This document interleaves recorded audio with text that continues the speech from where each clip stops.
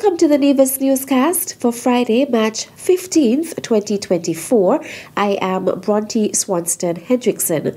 This week, the Ministry of Human Resources conducted question and answer exercises with permanent secretaries, heads, managers, and supervisors of departments and offices in the Nevis Island administration in order to inform them of the new performance appraisal and performance management policy instrument, which will soon be implemented.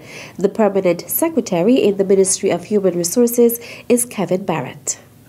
One of the things that we recognize at the Ministry of Human Resources is the numerous feedback and complaints, if I could put it like that, that we would have gotten over an extended period of time with the current staff report form that is being used throughout the system.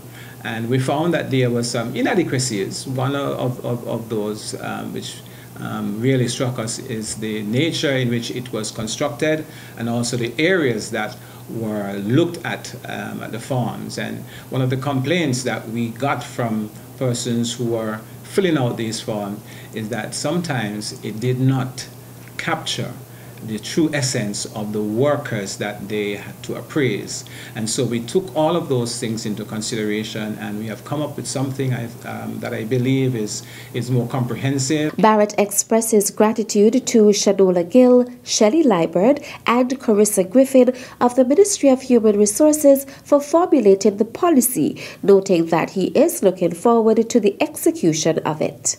We are happy at this point that we have had the meetings and all of what we would have done over the past few days and the feedback that we would have gotten. We are looking forward to the execution of this appraisal form and the performance management policy.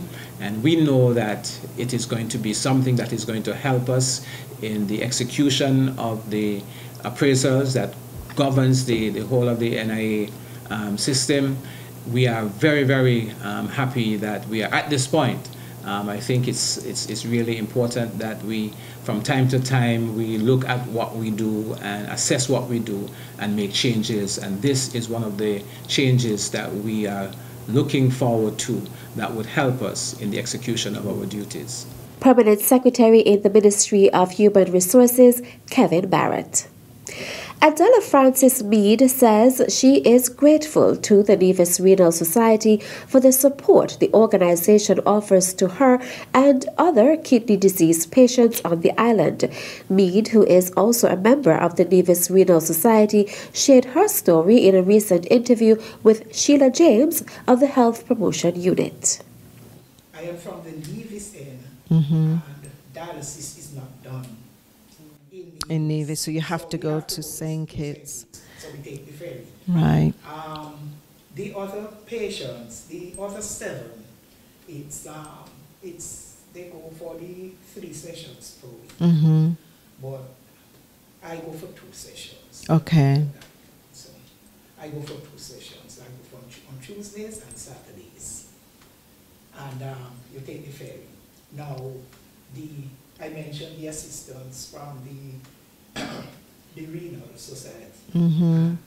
That helps a long way, you know, whatever you choose to do, whether it's lab or medical transportation. Now, in terms of the assistance from the government,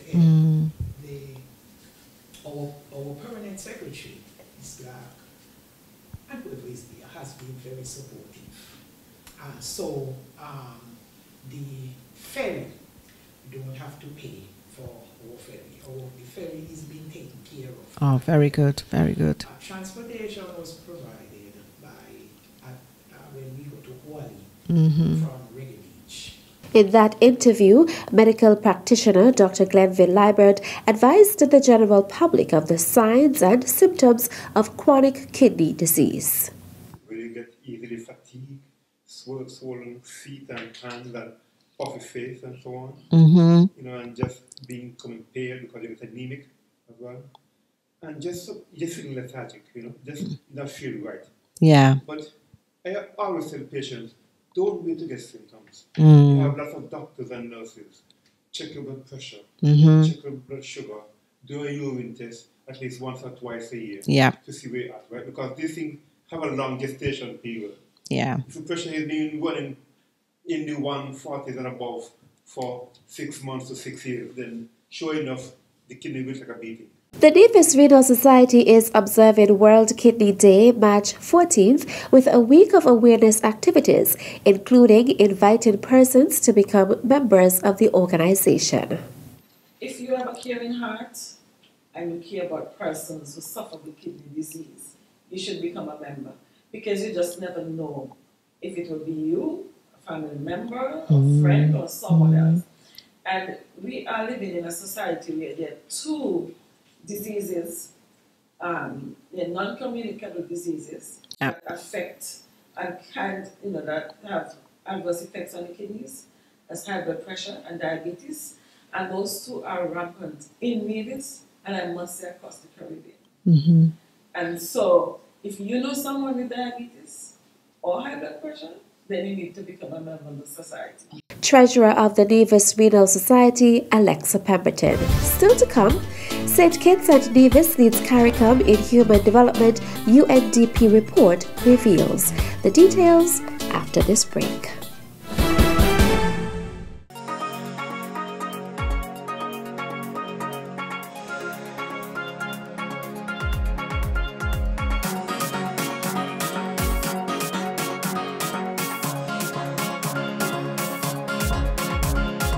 Celebrating culture, embracing our history. It's Culturama 50, July 25th to August 6th. It's the Caribbean's greatest summer line. See you there. Welcome back. Urologist Dr. Dwayne Thwaites is imploring men on Nevis to get early screenings for prostate cancer, as the symptoms cannot be detected in the early stages. Dr. Thwaites was speaking during an interview with the Department of Information on Thursday, March 14th. Prostate cancer is very prevalent in the black population. We're considered to be a high-risk group, and it's four times more prevalent in the black population than in the Caucasian population. And so we are in a high-risk community. The last World Health Organization data has shown that prostate cancer is in epidemic proportion in the Caribbean itself, and we're just glad to be here to help. If we pick it up early, the cure rate is absolutely excellent, about 95% cure rate, and that's why we screen. We screen for prostate cancer because we know if we pick it up early, we can treat persons for the cancer and we can at least cure them at the early stage. One of the big things for the population to understand, early stage prostate cancer has no symptoms, none, nunca, nada, and when one begins to have symptoms from prostate cancer, it's already too late, and our treatment modalities are almost non-existent for late-stage prostate cancer. Dr. Thwaites, along with 4 other doctors, will host a free prostate screening clinic on Saturday, March 16th, 2024 at the Occasions Entertainment Center. According to Dr. Thwaites, the screenings have been taking place for the past 17 years and the turnout has been commendable. The turnout has been remarkable in Nevis. I'm amazed that the population comes out.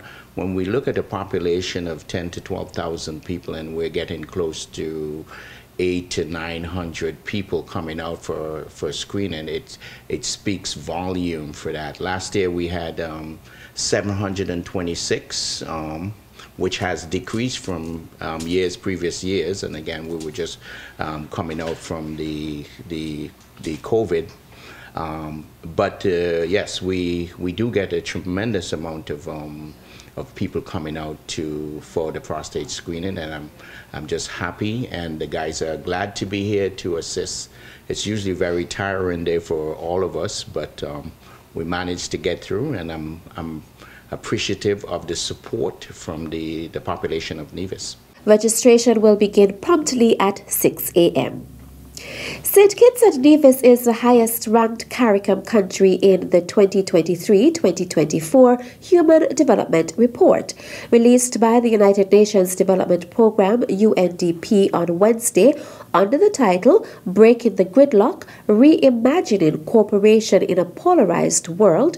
The report highlights a country's gross national income per capita, education, and life expectancy.